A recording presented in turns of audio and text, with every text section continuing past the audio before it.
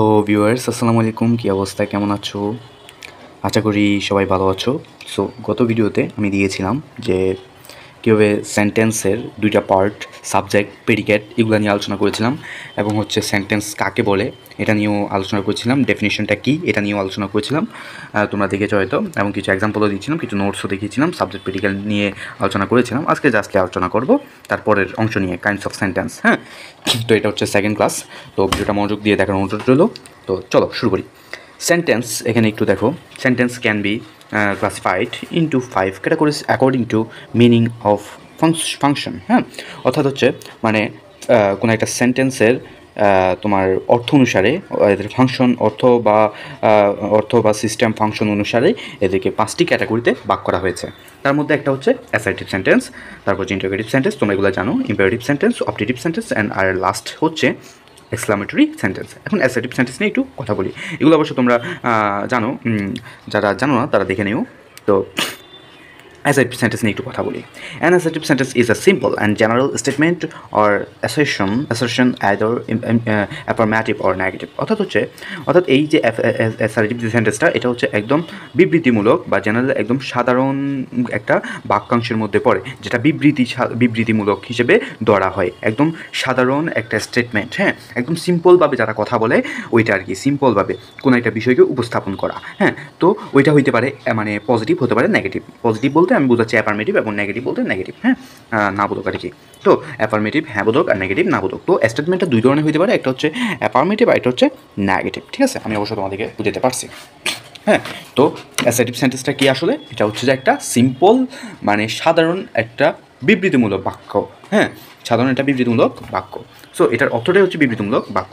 কোনো সাধারণ বিবৃতি বা বক্তব্যকে, হ্যাঁ, একদম সিম্পল হতে হবে। কি দুইটা বৈশিষ্ট্য কিন্তু এখানে দেওয়া হয়েছে মানে অ্যাসার্টিভ সেন্টেন্সের ক্ষেত্রে। একটা হচ্ছে সিম্পল হতে হবে, প্রথমত সিম্পল হতে হবে, তারপর হচ্ছে ওই যে সিম্পল অংশটাকে তোমার একটু বিশদ আকারে বা বিবৃতি আকারে তোমাকে অন্যজনের, তোমার শ্রোতার কাছে উপস্থাপন করতে হবে। সো অর্থাৎ কোনো সাধারণ বিবৃতি বা বক্তব্যকে অ্যাসার্টিভ সেন্টেন্স বলে। হচ্ছে প্যাটার্নটা একটু দেখো, সাবজেক্ট প্লাস ভার্ব, অবজেক্ট, সেটা হতে পারে কমপ্লিমেন্ট, হতে পারে অ্যাডভার্ব, সেটা হতে পারে অ্যাডজেক্টিভ। যেটা কমপ্লিমেন্ট কি, অবজেক্ট মূলত কয়েকটা, জাস্ট একটা সিম্পল ওয়ার্ডস, কয়েকটা হতে পারে, এটা এক গ্রুপ অফ ওয়ার্ডস। কিন্তু কমপ্লিমেন্ট হচ্ছে একটা সেন্টেন্সের মতো, মনে হবে যে একটা সেন্টেন্স, আসলে কিন্তু সেন্টেন্স না, হতে পারে একটা ফ্রেজের মতো, মানে একটা বিশদ আকারে একটা মানে তোমার সেন্টেন্স আর কি। অবজেক্ট জাস্ট একটা সিম্পল ওয়ার্ডস থাকে ওখানে, কিন্তু কমপ্লিমেন্টে কয়েকটা মানে ওয়ার্ডস থাকে, বলতে গেলে অনেকগুলো ওয়ার্ডস মিলে একটা সেন্টেন্সের মতো বোঝা যায়, কিন্তু এটা মিনিং করে যে এটা একটা কমপ্লিমেন্ট। ঠিক আছে, অ্যাডভার্ব তো তোমরা চিনোই, অ্যাডজেক্টিভও চিনো।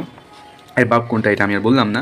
অ্যাডভার্ব হচ্ছে কি, মানে যেটা অ্যাডজেক্টিভকে মডিফাই করে। হ্যাঁ, অ্যাডজেক্টিভ হচ্ছে কি দোষ গুণ অবস্থা পরিমাপ করে, আর হচ্ছে অ্যাডভার্বে বেসিক্যালি তোমার সময়টাকে বেশি প্রায়োরিটি দেওয়া হয়। তো এক্সাম্পলটা যদি আমরা দেখি, যেমন English is an international language, এটা কিন্তু অ্যাফার্মেটিভ। সো তুমি এটাকে যদি নেগেটিভ করো কী হবে, তোমার কোনো আইডিয়া আছে? হ্যাঁ, এটা যদি তুমি নেগেটিভ করো তাহলে এটা কী হতে পারে? English is not national language. হ্যাঁ, তো ইন্টারন্যাশনাল না দিয়ে national, it's not a national language. ঠিক আছে, we do not do bad things, negative. তো এটা কিন্তু নেগেটিভ ফর্মে আছে। ঠিক আছে, এভরিবডি শুড নো ইংলিশ, তাহলে এটা কিন্তু মডেল অক্সিলারিস। হ্যাঁ, সো মডেল অক্সিলারি এটা কিন্তু, আচ্ছা তাহলে এটা কি অ্যাফার্মেটিভ না নেগেটিভ? হ্যাঁ, এটা অবশ্যই অ্যাফার্মেটিভ।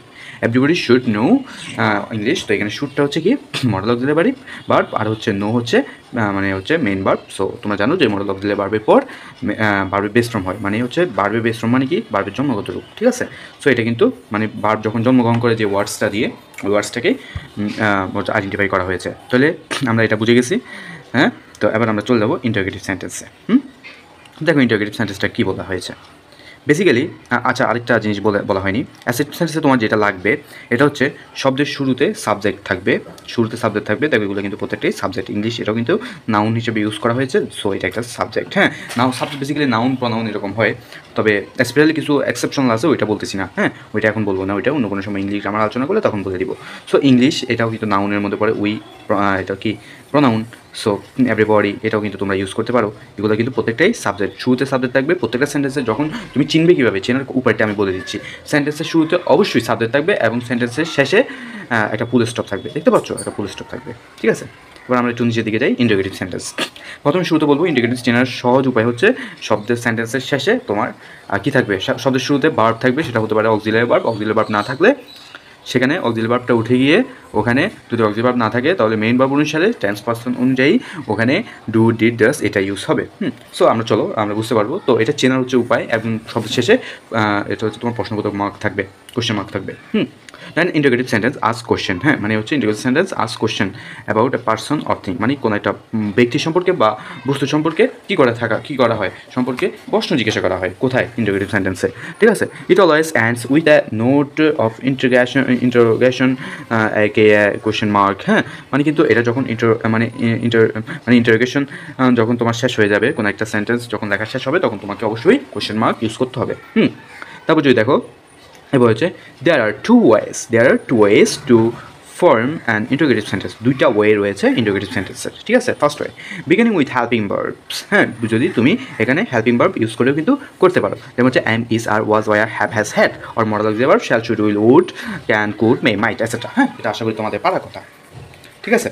সো দেখো আমরা যদি একটু এক্সাম্পলটার দিকে যদি একটু তাকাই তাহলে কিন্তু আমাদের বিষয়টা আরেকটু ক্লিয়ার হয়ে যাবে। হ্যাঁ তো আমাদের এখানে প্রথম ওয়েটা কী বললো একটু ভালোভাবে দেখো, অর্থাৎ আমরা কিন্তু মানে হেল্পিং ভার্বসগুলো ইউজ করতে পারি, বিগিনিং হেল্পিং ভার্বস, মডেল যে ভার্বগুলো ইউজ করতে পারি, আবার হেল্পিং ভার্বসগুলো ইউজ করতে পারি। অক্সিলারি ভার্ব মানে কি, এটা অবশ্যই কিন্তু হেল্পিং ভার্বস, ঠিক আছে, মানে সাহায্যকারী ভার্ব। হ্যাঁ প্রিন্সিপাল ভার্বটা ডিরেক্টলি ইউজ হয়, কিন্তু অক্সিলারি ভার্ব ওইটা হচ্ছে সাহায্য করার জন্য ব্যবহৃত হয়, ঠিক আছে। তো হেল্পিং ভার্বের মধ্যে অ্যামসার ওয়াজ এগুলো রয়েছে, এবং মডেল অক্সিলারি ভার্বের মধ্যে shall, should, will, would, could, can, could, মাই, মাইট এগুলো ইউজ হয়েছে। সো এইগুলোর মধ্যে তুমি মনে রাখবা যে মডেল অক্সিলারি ভার্বের পরে অবশ্যই কী হয়, ভার্বে বেস ফর্ম হয়, এটাও সবসময় রাখবা, এটা যে কোনো জায়গায় তোমার কাজে লাগবে। এক্সাম্পলটা যদি দেখি, মানে আমরা প্রথম ওয়ের এক্সাম্পলটা একটু দেখছি, তো do you have your assignment ready, এখানে দেখো do you have your assignment ready, এখানে কিন্তু তুমি চাইলে যেটা করতে পারো ইউ হ্যাভ ইউর অ্যাসাইনমেন্ট, হ্যাঁ মানে প্রশ্ন না করলে কিন্তু তোমার ডুটা লাগতো না, ঠিক আছে। তারপর এখানে দেখো ইউ হ্যাভ আছে, হ্যাভ এটা কি তুমি বলো, হ্যাভ এটা কিন্তু থার্ড পারসন সিঙ্গুলার নয়, এটা হচ্ছে তোমার প্লুরাল নাম্বার, হ্যাঁ মানে এটা হচ্ছে কী নাম্বার, প্লুরাল নাম্বার, এটা কোনো সিঙ্গুলার নাম্বার না।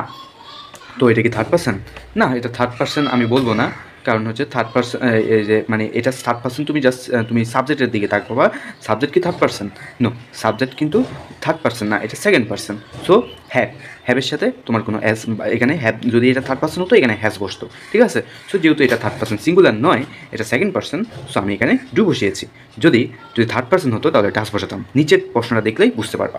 ডাস হি স্পিক ইংলিশ, হ্যাঁ তাহলে দেখো এখানে হি এটা কিন্তু থার্ড পারসন সিঙ্গুলার, তাই ডাস ইউজ হয়েছে, ডাস হি স্পিক ইংলিশ। তারপর হচ্ছে যেমন ডিড হি সে ওয়াক হচ্ছে কি অ্যাব্রোড, সে বিদেশে কাজ করে। তো এখানে ওয়াক অ্যাব্রোড সে, এখানে কিন্তু যদি তুমি মনে করো যে এটাকে একদম সিম্পল সেন্টেন্সে একদম মনে করো যে তুমি এটাকে কিসে ইউজ করতে চাও, অ্যাসাইটিভ ইউজ করতে পারো, তাহলে কিন্তু সে ওয়াকড অ্যাব্রোড, এখানে ইডি যুক্ত হবে, যেহেতু কারণ সে বিদেশে কাজ করেছে। সো এখানে ডিড দ্বারা বোঝাচ্ছে এটা অতীতের, হ্যাঁ। সো এই জন্য মনে রাখবা যদি এখানে আমরা থার্ড পারসন সিঙ্গুলার হতো তাহলে সেখানে কিন্তু এস যুক্ত হওয়ার কথা হয়নি, কেন, কারণ ডাসের মধ্যে চলে আসছে, কারণ স্পিক এখানে কিন্তু আমার হেল্পিং ভার্ব নাই, হেল্পিং ভার্ব থাকলে আমরা হেল্পিং ভার্ব নিয়ে আসতাম শুরুতে, তাহলে আর এখানে কোনো প্রবলেম আর কোনো ঝামেলা হতো না, কিন্তু যেহেতু হেল্পিং ভার্ব নেই সো আমাকে ডু ডিড নিয়ে আসতে হচ্ছে। তো এগুলো কিসের উপর আইডেন্টিফাই করে, সাবজেক্টের উপর, অর্থাৎ সাবজেক্ট যদি থার্ড পারসন সিঙ্গুলার হয় তাহলে এগুলোরও কিন্তু ভ্যারিয়েশন হতে থাকে, যেমন সাবজেক্ট থার্ড পারসন হি, এটা কি বলো তো, হি হচ্ছে হি হচ্ছে থার্ড পারসন সিঙ্গুলার, সো এর সাথে আমি ডাস বসিয়েছি, কারণ হচ্ছে যে এটা থার্ড পারসন সিঙ্গুলার যে এই জন্য, কিন্তু এটা কিন্তু ফার্স্ট টেন্সে রয়েছে। তো এটা কীভাবে বুঝলাম, এটা এখানে যেহেতু বলে নাই, মানে কোনো সিম্পল একটা আমাদেরকে ক্লু দেয় নাই, তো যেহেতু ডিড দিয়ে দিয়েছে, প্রশ্ন করা হয়েছে, সো আমাদেরকে এটা বুঝতে হবে যে সে আগে করতো, হ্যাঁ আগে করেছে, মানে আগে করেছে না মানে ফার্স্টে করেছে আর কি এরকম। তো শুড আই গো দেয়ার, আশা করি তোমরা এটা বুঝতে পারছো, শুড আই গো দেয়ার, হ্যাঁ এই যে মডেল ভার্ব দিয়েও কিন্তু শুরু হয়েছে। ক্যান তো ভাই ডাব্লিউএইচ দিয়ে শুরু হয় না, হ্যাঁ হয়, আমরা দেখবো can you hair the sound, তুমি কি সাউন্ডটা শুনতে পেরেছো। সো এখানে কিন্তু তুমি চাইলে মডেল অক্সিলারি ভার্ব হিসেবেও কিন্তু তুমি কোশ্চেন করতে পারো, don't you want any food, এটা কিন্তু নেগেটিভ, সো তুমি কিন্তু পজিটিভ ওয়েতেও করতে পারো, অ্যাফার্মেটিভ ওয়েতেও করতে পারো, নেগেটিভ ওয়েতেও করতে পারো, তুমি চাইলে বলতে পারো don't you have your assignment ready, ঠিক আছে। এভাবে কিন্তু তুমি নেগেটিভ ফর্মেও করতে পারো, ডাজেন্ট হি স্পিক ইংলিশ, তুমি নেগেটিভ ফর্মে করতে পারো, don't you want any food, হ্যাঁ তুমি কি কোনো ফুড চাও না, এরকম আর কি নেগেটিভ। সো আমরা একদম সেকেন্ড ওয়েতে চলে যাব।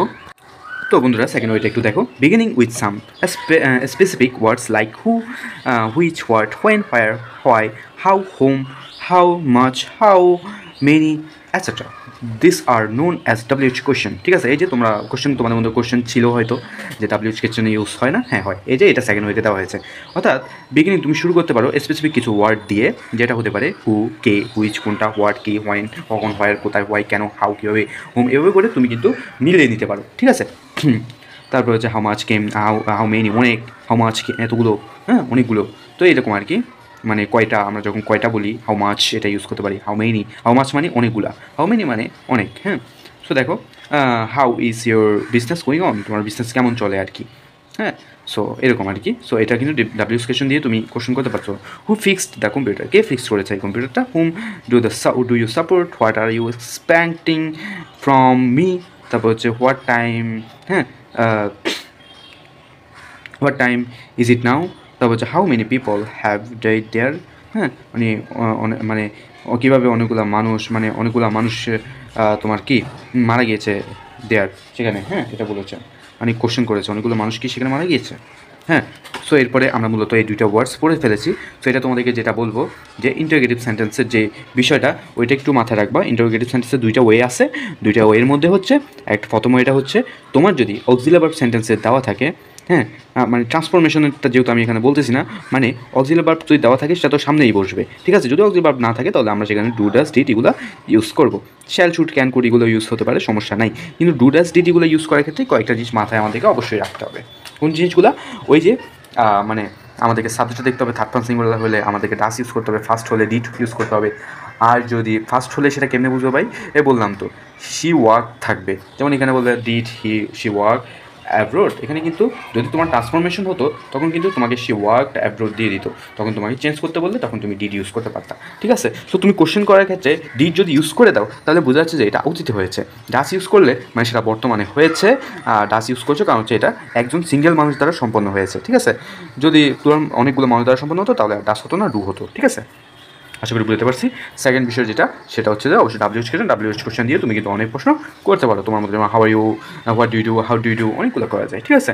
এবার আমরা যদি একটু ইম্পারেটিভ সেন্টেন্সের দিকে তাকাই, সেন্টেন্স একটু যদি খেয়াল করো, a sentence that expresses a request, command, order, advice, suggestion, etc. is an imperative sentence. অর্থাৎ একটা সেন্টেন্সের এক্সপ্রেস দ্বারা এটাই বোঝায় যে তোমার রিকোয়েস্ট করাচ্ছে, হ্যাঁ তোমাকে প্লিজ আমাকে কি কলমটা দেওয়া যাবে, রিকোয়েস্ট করতেছে। কমান্ড, এটা করো, বইটা বন্ধ করো, কমান্ড করতেছে, হ্যাঁ কমান্ড করতেছে তোমাকে। অর্ডার, অর্ডার যদি বলে, অর্ডার হচ্ছে কমান্ডের মধ্যে একটু জোরদার আছে কিন্তু অর্ডারের মধ্যে কোনো জোরদার নাই, মানে তোমাকে পালন করতে পারলে তুমি ওনার কাছে সম্মানীয়, মানে হচ্ছে তুমি ওনার কথা শুনেছো, হ্যাঁ অ্যাটলিস্ট অর্ডারটা কোনো কমান্ডটা হচ্ছে তোমাকে এই কমান্ডটা মানতেই হবে, ঠিক আছে। অর্ডারটা তেমন স্পেসিফিক বিষয় না, ঠিক আছে। যেমন অর্ডার জানালাটা খোলা রাখো, হ্যাঁ অর্ডার করতেছে তোমাকে, ঠিক আছে, হ্যাঁ। বা তারপর হচ্ছে অ্যাডভাইস, তুমি কাউকে অ্যাডভাইস দিলে এই কাজটা করলে তোমার জন্য ভালো হবে, এটা অ্যাডভাইস হতে পারে, হ্যাঁ। যেমন তুমি ব্যায়াম করলে তোমার শরীর ভালো থাকবে, অ্যাডভাইস দিচ্ছ। সাজেশন, তুমি তাকে সাজেশন দিতে পারো, যেমন হচ্ছে এই কাজ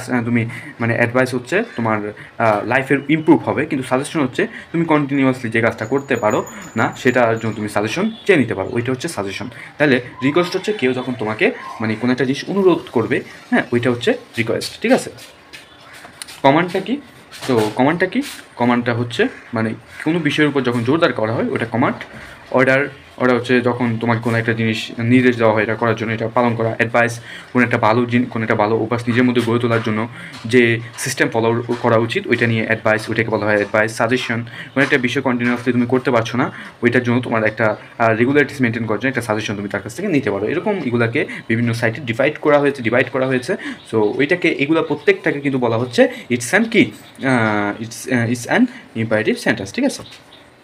তাহলে in an imperative sentence the subject is usually unexpressed, it is understood rather, হ্যাঁ একটু চিন্তা করে দেখো, it is কি imperative sentence the subject is usually unexpressed, মানে এটা কিন্তু তোমার দেখা যায় না, এটা কিন্তু কি মানে উজ্জ্ব থাকে, এখানে সাবজেক্টটা সাধারণত কি থাকে আনএক্সপ্রেসড, মানে প্রকাশ করা হয় না, হ্যাঁ অপ্রকাশিত। So it is understood rather, তুমি এটা দেখলে বুঝতে পারবে, ঠিক আছে। তারপর হচ্ছে যেমন সাবজেক্ট ইনভিজিবল মানে অদৃশ্যমান। তারপর হচ্ছে ভার্ব, এরপর হচ্ছে অবজেক্ট বা হায়ার, অবজেক্ট বা হায়ার মানে কোথায়, এটা আর কি অবজেক্ট অথবা হায়ার কোথায়, এইসব বিষয় নিয়ে এখানে উঠে আসবে, আমরা এক্সাম্পল দেখলে বুঝতে পারবো, ঠিক আছে।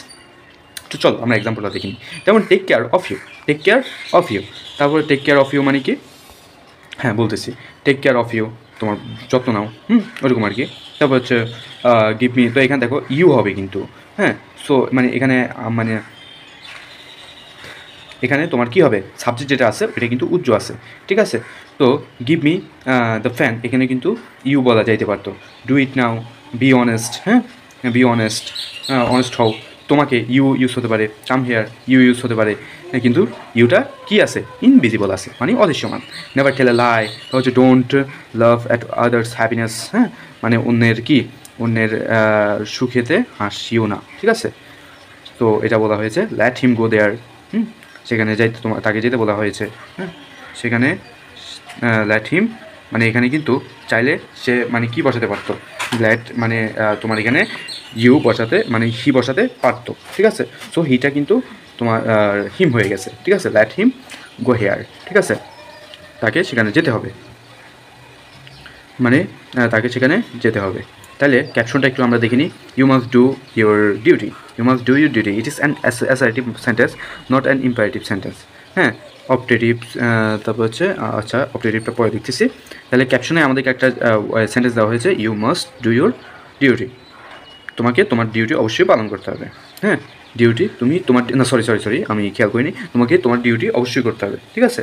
সো এটা কিন্তু অ্যাসার্টিভ সেন্টেন্স। কেমনে বুঝছি, কারণ হচ্ছে দেখো প্রথমে বোঝা যাচ্ছে প্রথমে সাবজেক্ট রয়েছে, কিন্তু এখানে দেখো একটাতেও সাবজেক্ট আছে শুরুতে, কোথাও সাবজেক্ট কিন্তু শুরুতে নেই, সবগুলো কিন্তু ভার্ব দিয়ে শুরু হয়েছে, ঠিক আছে, মেইন ভার্ব দিয়ে শুরু হয়েছে। কিন্তু এখানে দেখো এখানে কিন্তু তোমার সাবজেক্ট দিয়ে শুরু হয়নি, এখানে কিন্তু সাবজেক্ট দিয়ে শুরু হয়েছে এবং সেন্টেন্সের শেষে ফুল স্টপ আছে।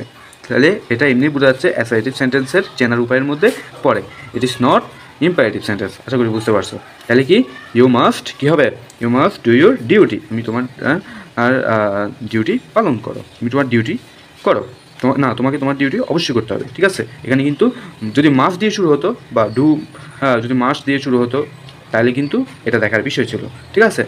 ইউ মাস্টটা উঠে যাবে ডু ইউর ডিউটি, হ্যাঁ, এটা এভাবে হবে ডু ইউর ডিউটি, হ্যাঁ, ডু ইউর ডিউটি, একদম এটা থেকে শুরু, ডু থেকে শুরু হবে, মাস্টটা এখানে ইউজ হবে না, ঠিক আছে।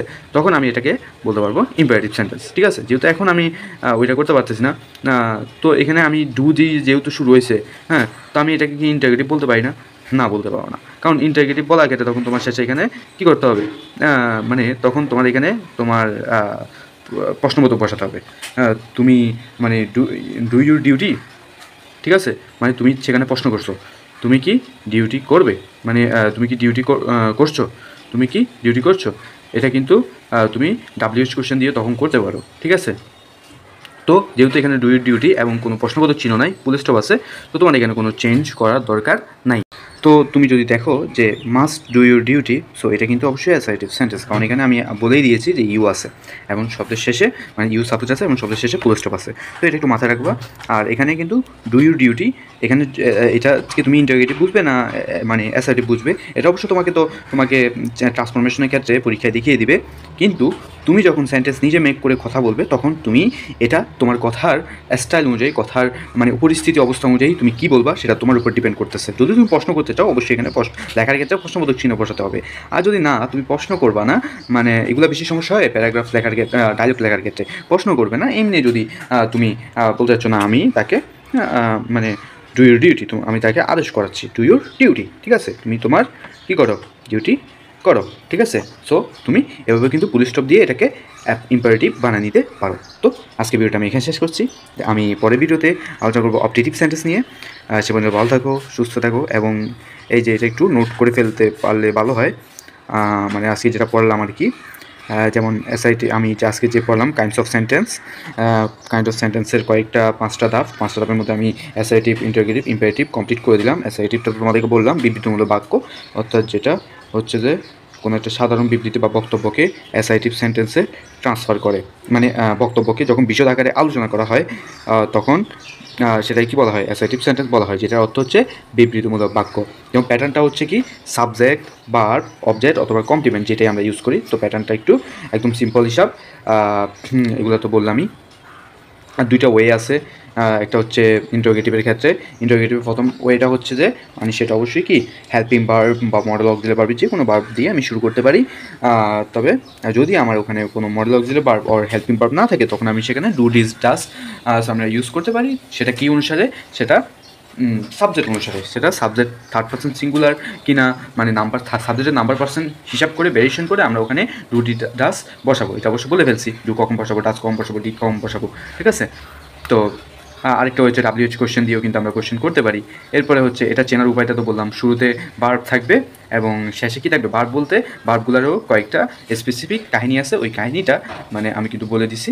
আর এরপরে ভার্ব যদি চলে যায়, এরপরে আমরা যদি ইম্পারেটিভ সেন্টেন্সটার দিকে একটু খেয়াল করি, অর্থাৎ শুরুতেও কিন্তু এটাতে ভার্ব থাকবে, তবে শেষে ফুল স্টপ থাকবে। সেখানে কিন্তু তোমাকে বুঝে নিতে হবে, ওইটা তোমাকে মানে অর্থ বুঝতে হবে ওইটার ক্ষেত্রে। যেমন take care of you, give me the pan, প্যানটা দাও, রিকোয়েস্ট করাচ্ছ নাকি কমান্ড করছো, এই যে কমান্ড রিকোয়েস্ট এগুলোর উপর ভ্যারিয়েশন করে এই কি ভার্ব, এই যে ভার্বটা তো সামনে বসাবো। সো ভার্ব তো আমরা ইন্টারোগেটিভের ক্ষেত্রেও সামনে বসাই না, বসাই তো প্রত্যেকটা কিন্তু আমরা বসাই ভার্ব। তো যেহেতু ভার্ব ওখানেও বসাই এখানেও বসাই, তো ডিফারেন্সটা হচ্ছে যে ওখানে হচ্ছে যে কি মানে শেষে ফুল স্টপ, শেষে প্রশ্নবোধক থাকে ইন্টারোগেটিভে, কিন্তু এখানে শেষে প্রশ্নবোধক থাকে না, এখানে ডিরেক্ট ফুল স্টপ থাকে। কিন্তু তাও এটার মধ্যে কিছু স্পেসিফিক যেমন এখানে কিন্তু বেশিরভাগই কী হয়, মানে মেইন ভার্ব হয়, বেশিরভাগ শুরুতে কী হয়, মেইন ভার্ব হয়, কিন্তু ওখানে কিন্তু মেইন ভার্ব হয় না, ওখানে সবাই হেল্পিং ভার্ব হিসেবেই সব কিছু হেল্পিং ভার্ব হয়, এখানে মেইন ভার্ব হয়। আর এখানে আরেকটা অর্থটা বুঝতে হয় যে কমান্ড করতেছে, রিকোয়েস্ট করতেছে নাকি কমান্ড রিকোয়েস্ট, নাকি হচ্ছে অর্ডার করতেছে, নাকি অ্যাডভাইস দিতেছে, নাকি সাজেশন দিতেছে, এগুলোর উপর ভেরিয়েশন করে আমরা এটাকে ইম্পারেটিভ সেন্টেন্স চিনতে পারি। ঠিক আছে, তো ক্যাপশনে দেওয়া হয়েছে একটা ওয়ার্ডস যে এটা কিন্তু অ্যাসার্টিভ সেন্টেন্স না, এটা ইম্পারেটিভ সেন্টেন্স। তো এটা নিয়েও কিন্তু আমরা আলোচনা করেছি। পরের ভিডিওতে আমাদের ইনশাআল্লাহ অপারেটিভ সেন্টেন্স নিয়ে আলোচনা হবে, সে ভিডিও দেখার আমন্ত্রণ রইল। আসসালামু আলাইকুম।